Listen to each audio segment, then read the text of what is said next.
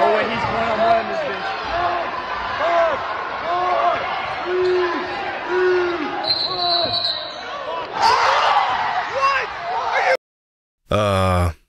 Well, that sucks. Game is all tied up with seconds left on the clock, and this kid pulls off every hooper's dream of knocking down a game-winning three-pointer at the buzzer, just to have it called off by the ref. And most basketball fans who saw this video agreed that this move was in fact a travel. As tragic as this call was, it was the correct one. But if this is a travel, then so is this, and this, and this, and this, and all of these.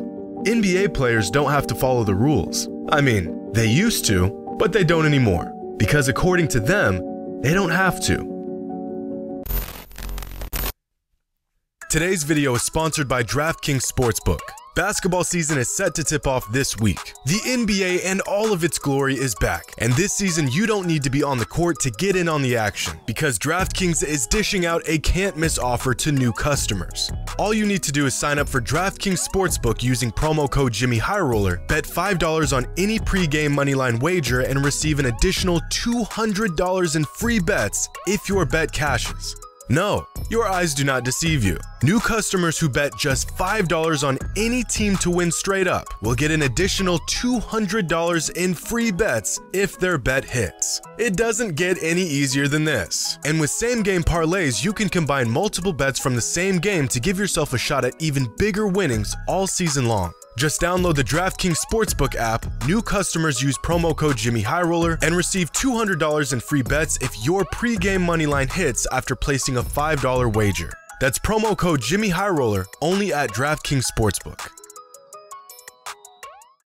In 2019, on the Raptors' road to a championship, Kawhi Leonard hit one of the greatest shots in NBA history.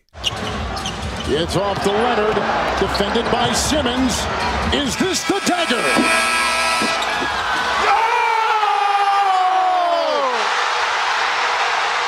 A 20-foot fadeaway buzzer beater over Joel Embiid to win Game 7 in the second round of the playoffs. This shot has been cemented as a career-defining moment for Kawhi and the catalyst to one of the most legendary title runs in recent NBA history. But it never should have happened. See, run the tape back.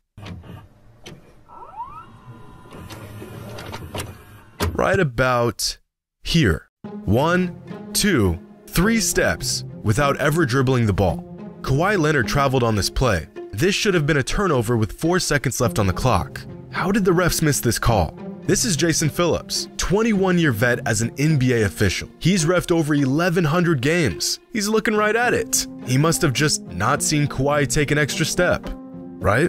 Or maybe he just didn't want to be the guy to call a travel on a mega superstar in a Game 7 of the playoffs. Either way, the call was missed and the Raptors now have a championship banner hanging in their rafters. But this isn't the first, nor the last time a player has gotten away with breaking the rules in a crucial moment. This Stephen Curry dagger in the 2019 playoffs against the Rockets was a carry. You can see it right here. He dribbles, does a hop step while carrying the ball, then crosses over. This should have been a turnover. Or what about Devin Booker's game-winning shot in the 2020 playoffs against the Clippers? One of the highlights of his career. Well, that shot came off of a travel. Just look for yourself. 1, 2, 3 steps. Picks up his pivot foot. 4. Go back and look at some of the best displays of footwork and handles over the last half-decade, and you'd be blown away by just how many moves NBA players use on a consistent basis that involve traveling and carrying. It's shocking. At least from a fan's perspective it is, but to the players, this is all part of the game. A few months ago, a fan shared a clip of Ja Morant conjuring up one of the most egregious travel and carry jobs you'll ever see. And this fan did not hold back, saying Ja Morant carries the ball on pretty much every possession and it never gets called. Right below this post, Donovan Mitchell chimed in with 4 simple words: "We all do it."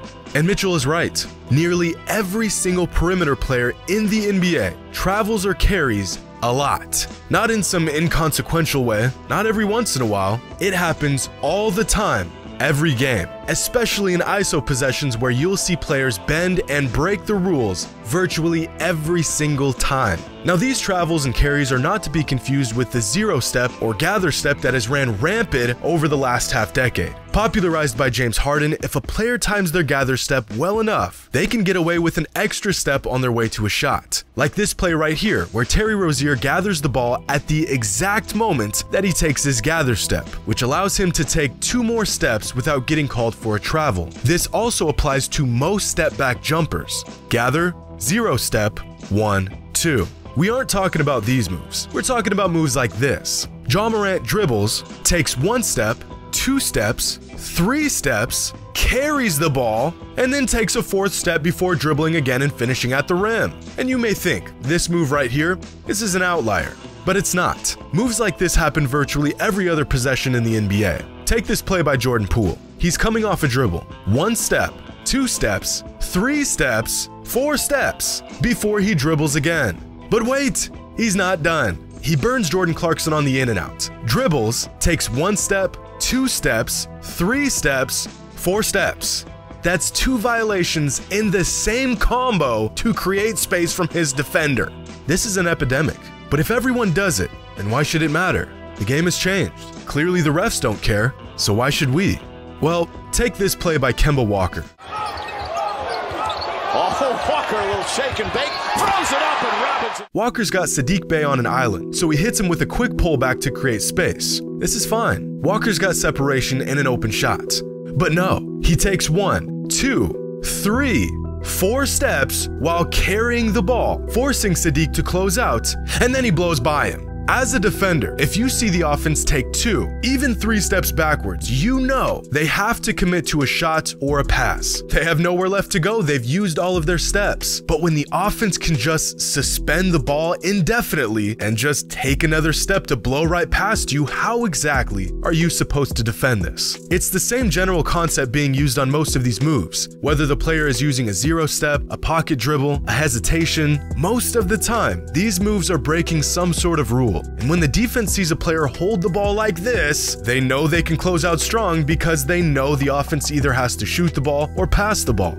Or at least they used to, before moves like this became perfectly legal in the NBA. And there lies the problem with players being allowed to use these moves in games. Back in the late 90s and early 2000s, the league made an example out of Allen Iverson by having officials go out of their way to call carrying violations on him. Moves that by today's standards would be considered fairly simple and textbook were constantly being called as travels and carries. Just look at this call right here. And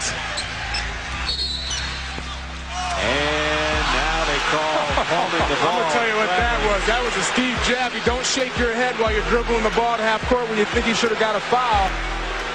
I mean, he does that every time down the floor. He does that every time he puts it on the floor. Yeah. You see it? It's so insignificant that it's hard to even notice. But this move right here was called a carry back in 2001. Here's another clip from the late 90s, and just listen to how the commentators talk about Allen Iverson's game. Look at that. Down the lane, put it off. Hendrickson with the rebound, puts that one in. Let's see if you can see this, John. Let's watch Allen Iverson with the ball handling and see if you think this is close to a carry. I mean, that, look at that.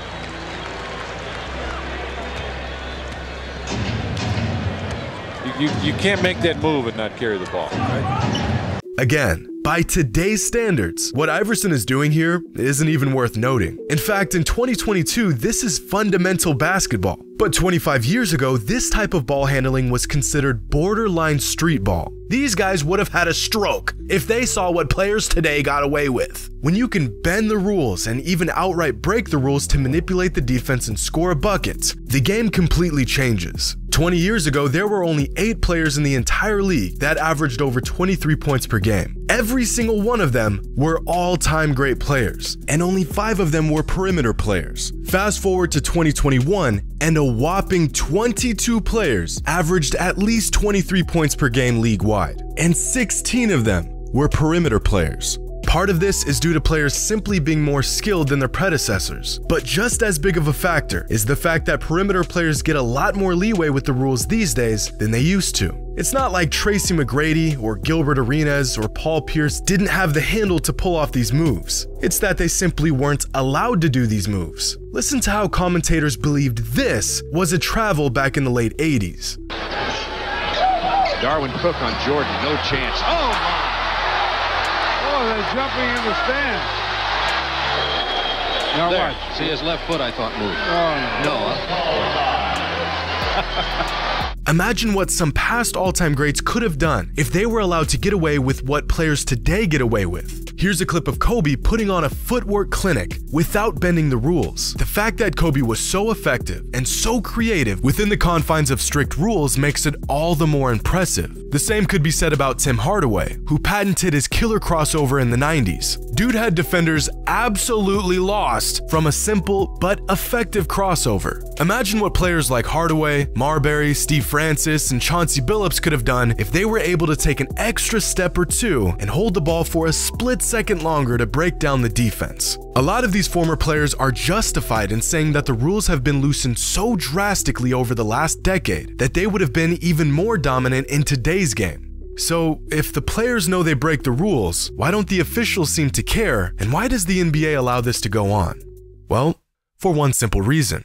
It's exciting. Is there anything better than a crossover that sends a player flying 10 feet in the wrong direction? What's more exciting than a well-executed hezzy that makes a defender look absolutely foolish? Looser rules means more action. More action means more points. More points means more superstars. More superstars, the more marketable the product is. Last season, the NBA clamped down on some rules that, for once, would favor the defense and punish bad offense. One of those rules was to crack down on intentionally baiting foul calls while shooting. And instantaneously, players across the league saw a massive dip in their offensive production. Some fans enjoyed this change, but a lot of players didn't. And so the NBA loosened the rule again and scoring shot right back up. Looser rules makes good players look like great players. It makes slightly marketable talent into extremely marketable talent. See, you or I could never pull off this move without being called for every violation in the rulebook. But we're not in the NBA. And don't get me wrong, not every highlight move you see in the NBA is a violation of some rule. Look at this madness from Jordan Poole right here. There's a lot going on, and not once does he travel or carry. Here's some more witchcraft by Kyrie Irving, where he shreds an entire defense and does it completely clean. It can be done. But when it isn't, most fans in the league as a whole are more than willing to turn a blind eye to it. Because what Allen Iverson proved 25 years ago still remains true to this day. And a foul will go on Judd Bushler. Lou Canellis is sitting by. What do you got, Lou? I wanted to add something on Iverson's move. They have called it a number of times here in the league, and that's why the guy's averaging almost 5 turnovers a game, Tom. But also take into account this.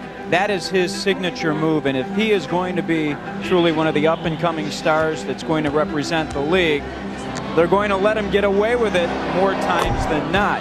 You're exactly right. I think that dribble there is a carry every single time he goes to the basket.